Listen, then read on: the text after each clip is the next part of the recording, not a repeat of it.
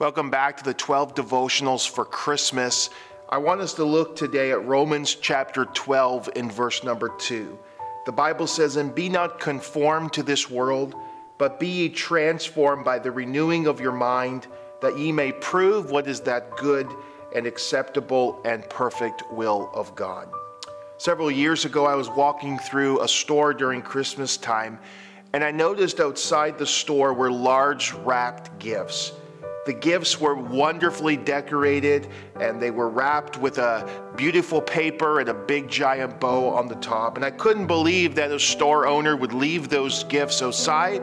Someone who was dishonest would come and grab one and run away. So I walked over to them to investigate further, and I noticed that those gifts were actually empty. No wonder the store owner didn't care that they were outside, because there was nothing inside. Now, it's no secret that God is working in our life today. Paul told the church at Philippi that it is God which worketh in you, both to will and to do his good pleasure.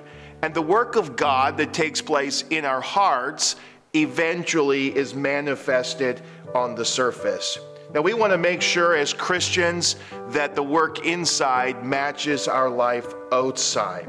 The Bible says this in 2 Corinthians 1 and verse 12, "For our rejoicing is this, the testimony of our conscience, and in simplicity and godly sincerity, not with fleshly wisdom, but by the grace of God, we have had our conversation in the world, and more abundantly toward you." Paul says this, the outside matched my heart. And that is the testimony that we want as Christians. First of all, make sure that you are a Christian. Make sure that you're born again and that you have peace with God.